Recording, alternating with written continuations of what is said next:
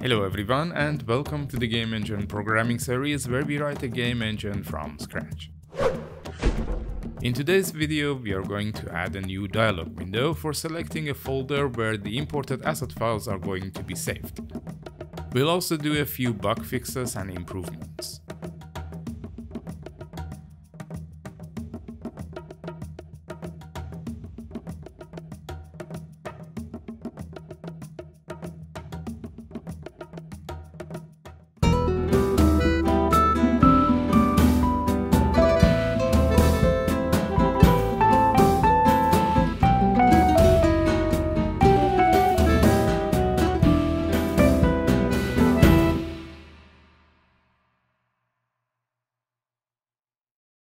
At the end of the last video, we added a section to geometry import settings for changing the destination folder.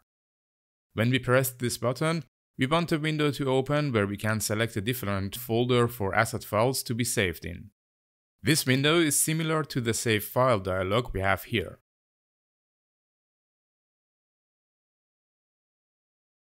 Let me first add the dialog window, which I'll call Select Folder dialog.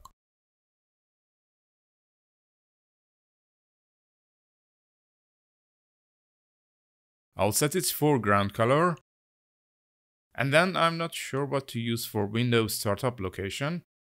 Let's see what the configuration window uses, for example. Well, it's set to center screen, so let's use this one. Use layout rounding will layout controls such that they snap to integer pixel locations, which makes it less blurry, but can result in aliasing in some cases.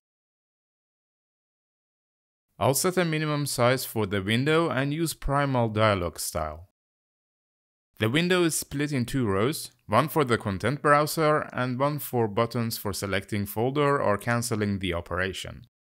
I forgot to fix the namespaces, so let's do that now. Okay, like I said, there is a content browser where we are not allowed to drop files for importing, and we are also not allowed to select more than one item. File access right makes sure that we can't open assets from within this window.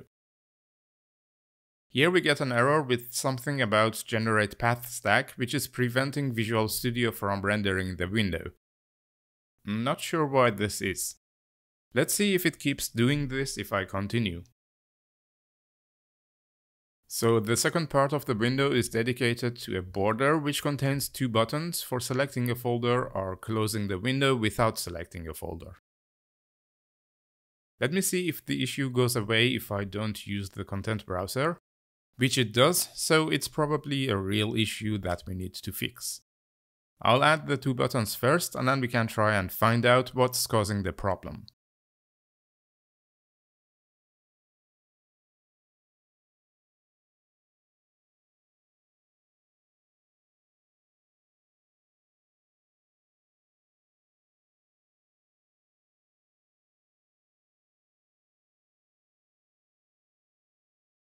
Since the error is hinting at generate path stack buttons method, and the only thing we did with respect to these buttons in the previous episode was adding an extra call in the loaded event handler, I have a strong suspicion that that might be the cause of the issue.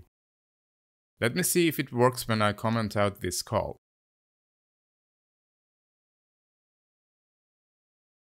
And there it is. Obviously that call wasn't for nothing, but we are going to tweak the content browser soon because of another issue, and as a result we won't have to make that call anymore, as we'll see in a minute.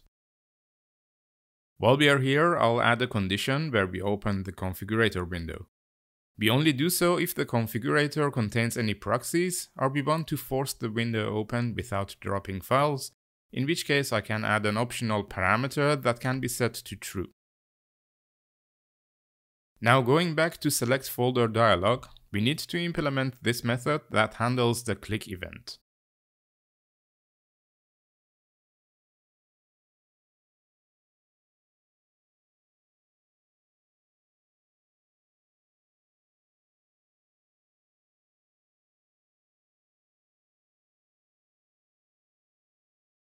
Here I add a read-only property that contains the selected folder path, which we can get from the selected folder of the content browser.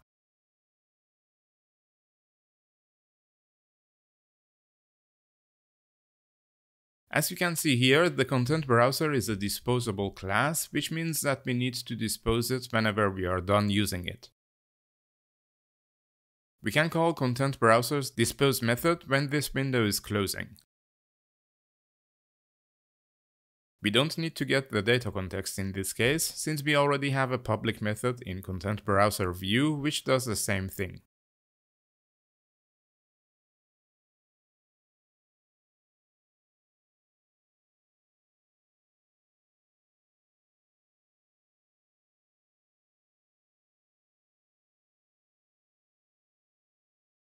In addition, we need a start location for this dialog window.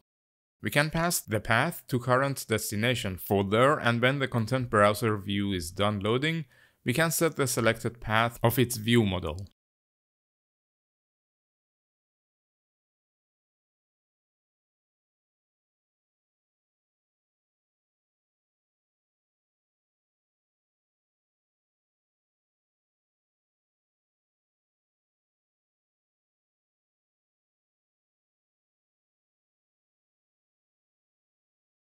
Now we can open a selected folder dialog window when we press the change button in the settings configurator.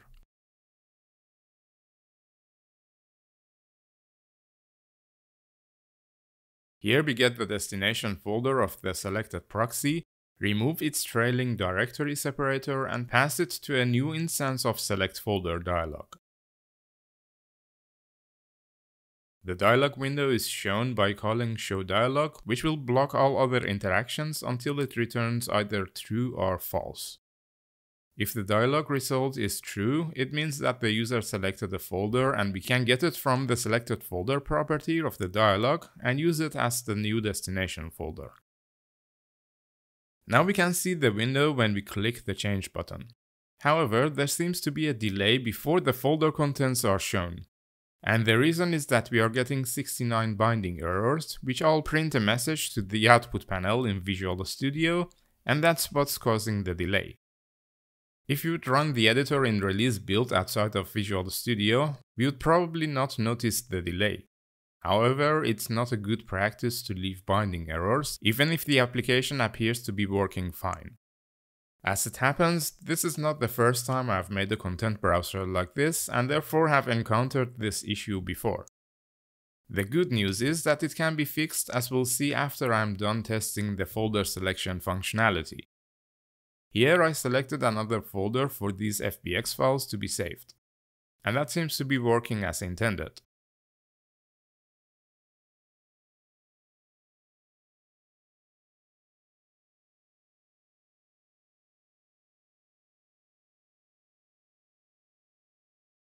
Now the fix for our binding error is that we simply don't set the selected folder property of the content browser until after the UI has been completely loaded.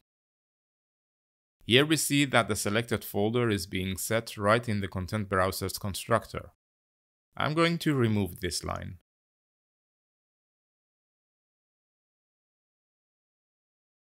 We are also not going to call this method again, because setting the selected folder afterwards will result in this method getting called.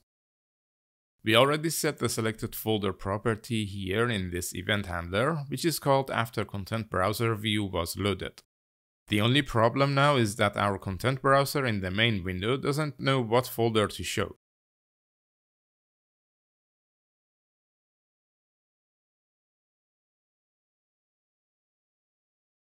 We can add a few event handlers to take care of this issue. Although I admit this is a temporary solution and I'm probably going to do it in some other way in a later episode when we have a docking manager where we can have more than one instance of the content browser open. For now I made the design time size of the world editor control bigger so we can see it better. And then I added 2 event handlers for loaded and is visible changed events.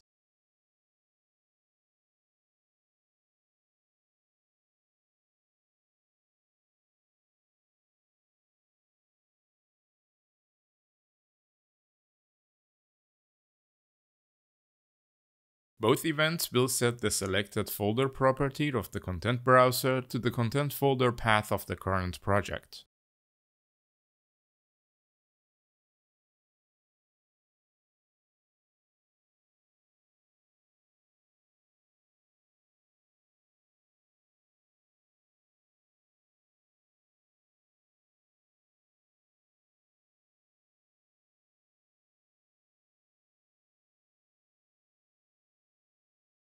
Oh wait, we can't trim selected folder if it's null, which can happen, so we only trim if it's not null.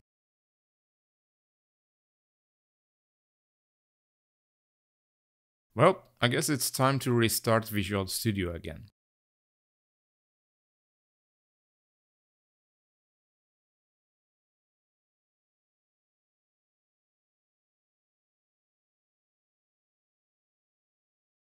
Okay, now we see the content folder being loaded correctly, and when I try to change the destination folder, we are not getting any binding errors.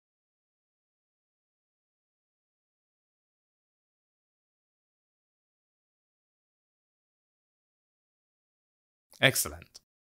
Doing a quick test for another place where we use the content browser, which is the save file dialog, reveals that we broke something here as well.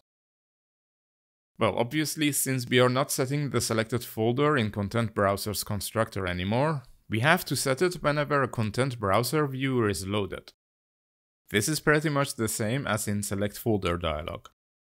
Don't worry about the red squiggly lines here, it's just Visual Studio's vain attempt to annoy me. Actually, let's just use the root of content folder for this, since we are not providing a start location for this dialog. However, feel free to add it if you'd like to have that functionality.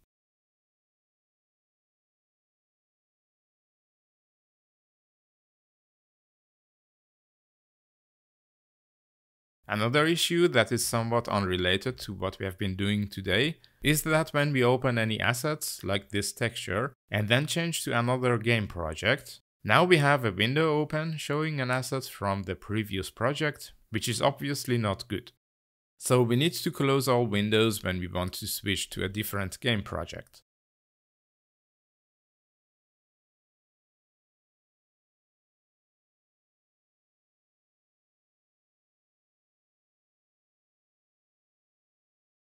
We can try adding a new method to the world editor that gets called when we try to load another game project.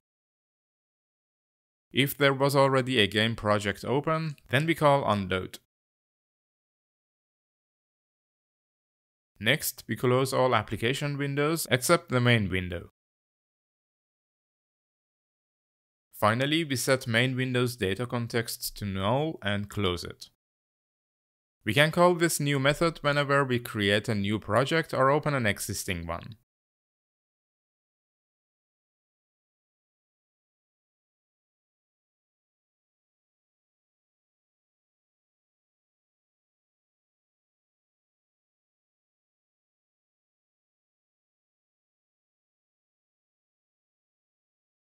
Now we can see that all windows are closed every time we switch projects.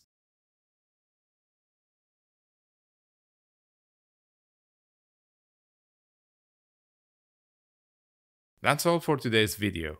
Next time we are going to add a control that will display the status of items that are being imported. As always, thank you for joining me and I'll see you next time. Thanks for watching.